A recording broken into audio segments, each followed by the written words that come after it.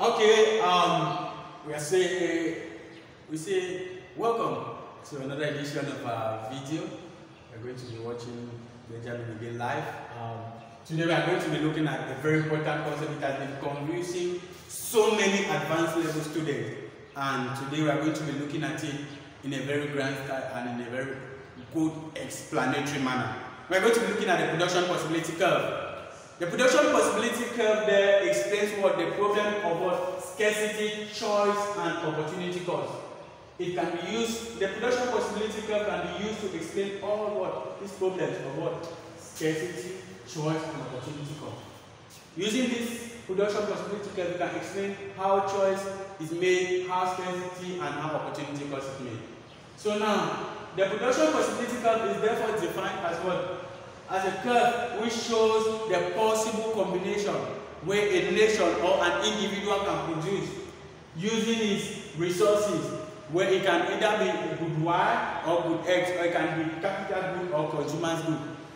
In a production possibility curve, we have several assumptions that we need to make before coming out with what is known as a production possibility curve. If these assumptions are not there, we can come out with the production possibility curve. Number one of our assumptions when we are talking about what the production possibility curve, we must always make use of resources are what are mobile. Actually, resources must be mobile before we come up with the production possibility curve. Actually, secondly, we talk about what the state of technology is constant. When you are assuming on the production possibility curve, the state of technology must always be constant, and there must be what? Two goods to be produced. That's our third assumption. Either it can be a good X or good Y, or it can be a capital good or a consumer's good. And resources are fully utilized. If you are coming up with a production possibility curve, you must either draw that the resources must be used.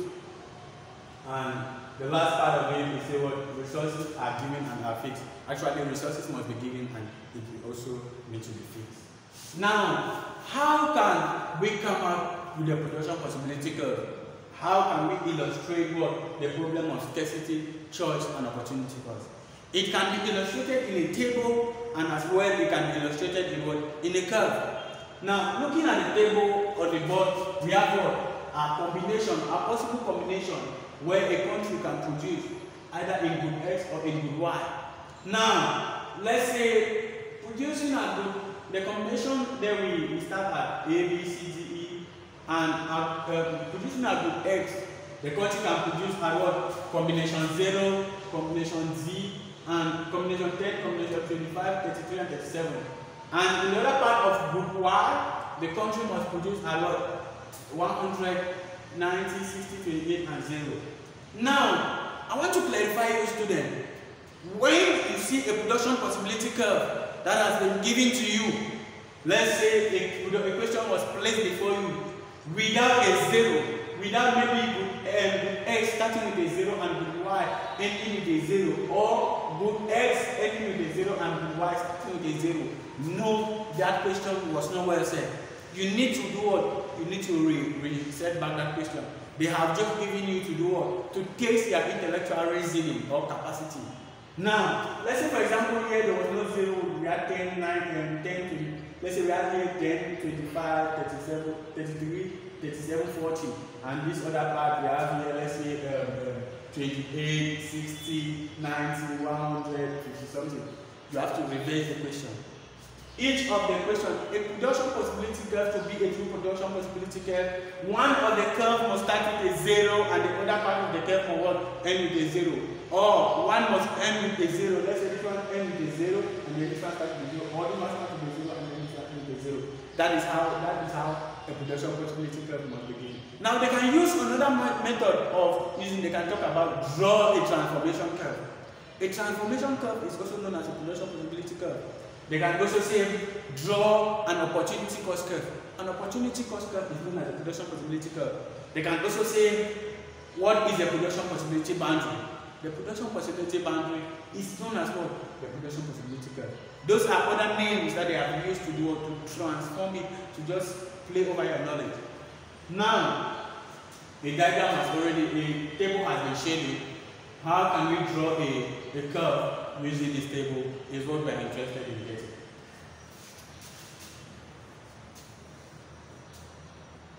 Now, this is our curve. Now, what can this country, let's say we are producing here at good what? X and good X, and here we are producing our good what? Y. Now, look at. Let's not just help it to put. Let's in all your curve that you draw, this must always start. This place must be a 0 because it indicates in production of good what? Good X and also production of good Y. They can still change it and put capital good and consumer good, or consumer good and capital good. It depends, but we need a curve. Now, this is 0. Now, since this is called good Y, we start with what? 28, and then we'll go 60, 90, 100. And on this other part, we have what? 0, 10, 25, 33, 37. Now, if this country is producing at what? 0, he shows that what? He has used all his resources in the production of what? Good Y. That is producing 100 units of what? Of good Y and nothing for good Y. For good X, it is producing at what? 100 is here and nothing for what? For X. Now, if this country decides to do what? To forward 10 units of good X, that is forwarding 10 units of this is good X of good Y to produce 10 units of what? 25 units. You see that the production capability curve will also change. Now, this 10 and 90. So our 10 here and 90 around here. So easy. And now 25, 60. These are 25 and then these are 60. And then we also have what? 33, 28. 33, 28. This 33 here and then this 28. And then we have what? 37. 37, 0. The country has done what? He has used all his resources in the production of what? Good what? Good X and nothing for the production of what? Of good Y. Now, this is 37 and 0. Now,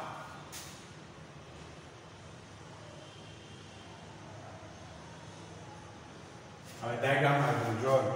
What is here is what is known as what? The concave PPC. Remember, we have 3 types of PPC. We have the straight line PPC, we have the concave PPC, and then we have the convex PPC. Let me just illustrate this. This is known as what? The straight line. On this other part, if you want to explain the concave, this is the concave PPC. This is the convex. The convex PPC, this I just drawn. Why this is the concave PPC. Now, we have drawn a diagram. How can opportunity cost be illustrated in it? Now, if this country decides to forgo, that at first it was producing what? 100 units of what? Of good Y. Now, while he was producing 100 units of good Y, he produced nothing for what? For good X. Then now, this country decided to forgo what? 10 units. That is to minus 100 from 90. He has forgo what? 10 units of what? Of good X. From good Y, sorry. To produce what? 10 units of what? Good X. That means you add from year to year, you have 10. That is, he has forgo what? 10 years, you minus from year to year, and then you add from year to year. So he has forgo what? 10 units to produce what? 10 units of what? Of good X. Now, what is the opportunity cost of forgoing? Now, let's say he has forgo what? He was producing at 100 easy. This is at 100. Now he decided to come and produce at this level. At 90.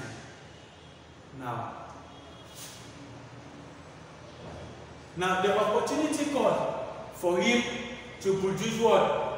To produce 10 units of good what? Good X is to forgo what? 10 units of what? Of good Y. He has forgot 10 units.